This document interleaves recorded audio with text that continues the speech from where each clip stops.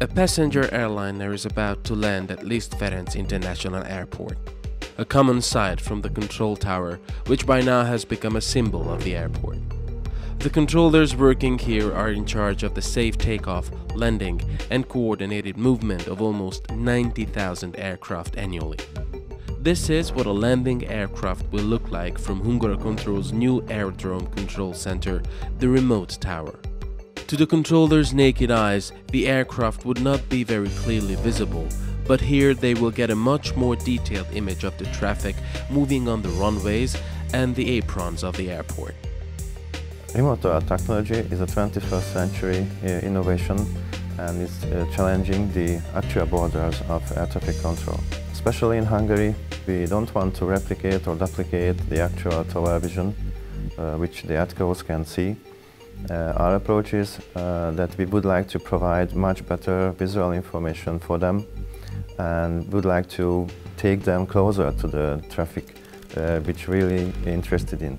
The so-called distributed camera system can provide more detailed information from the airport layout, and even in a bad weather condition, because they can see much closer than they can do this in the actual tower building.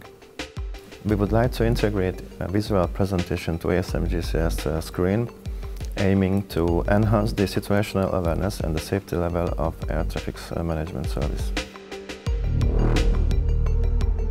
The remote tower is able to provide much more visual information with much more detail, and the handling of traffic can become considerably safer than it is today.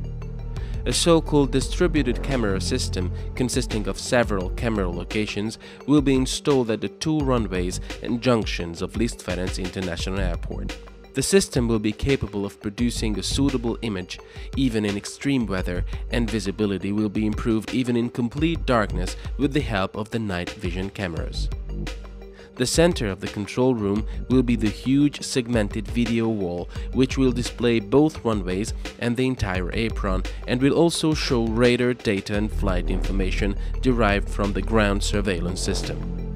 Screens showing the image of the individually controllable zoom cameras installed in the workstations and the synthetic radar image will also support the work of the controllers.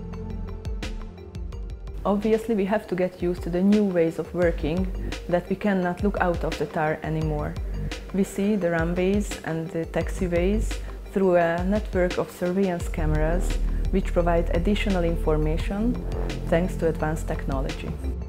Although it's a great challenge, it is also exciting to take part in the development of the remote tower. The controller working positions and the video wall are designed and produced according to our needs and ideas. Hungaracontrol will be the first in the world to introduce remote tower control at an airport with medium traffic volume. With the help of this technology, controlling the traffic of the airport will be possible not only directly from the airport, but even from a remote center, opening new horizons in the future of aerodrome control.